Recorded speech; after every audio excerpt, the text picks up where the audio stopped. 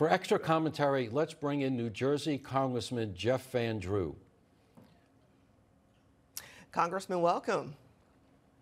Oh, it's great to be with you. Thank you. Thank you. Well, let's start with asking you this. What do you make of the increase in the smuggler arrests?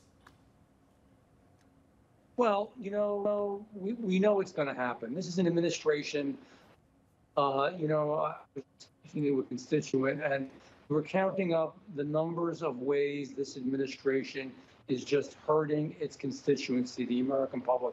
This is one more way. And by the way, this is also a lesson in be careful what you wish for. You know, we have these states, before they realized how serious this all was, like California and New York and New Jersey. And they all said, oh, they want sanctuary cities and they want sanctuary states. Well, now they know what it's all about.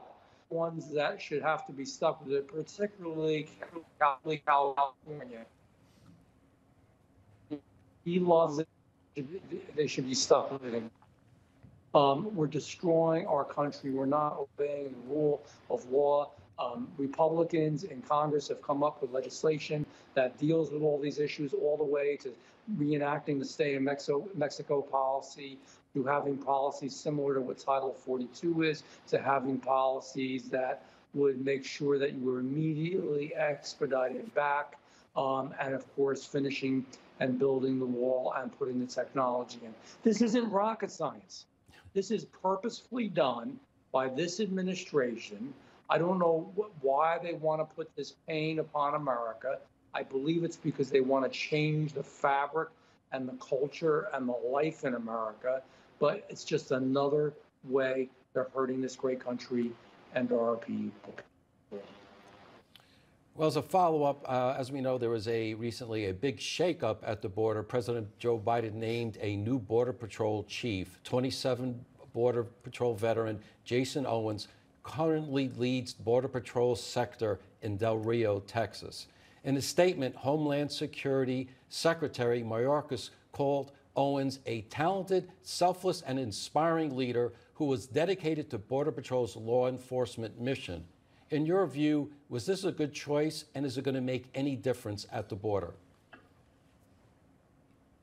Well, the truth is going to be in what we see as time goes along, but we've got to be fair to him and all the Border Patrol agents. They're not allowed to do their job.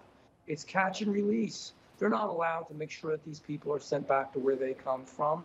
They're not allowed to make sure that we have real policies that actually works, that we really do asylum the way it was meant to be done. Asylum has become something now where anybody, particularly if they're not comfortable where they live or aren't making enough money in their own country, or for whatever reason can come and ask for asylum in the United States. That is never what it was meant for. Again, that's wrong.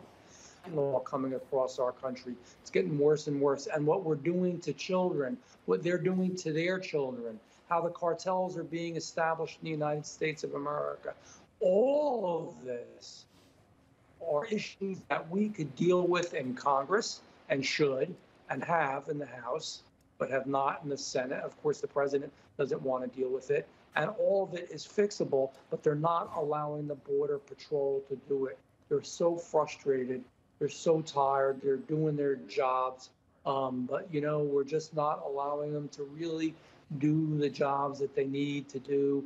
And we certainly know that there are people getting across the border that are on the terror watch list. How scary is that? And a lot of them are getting through.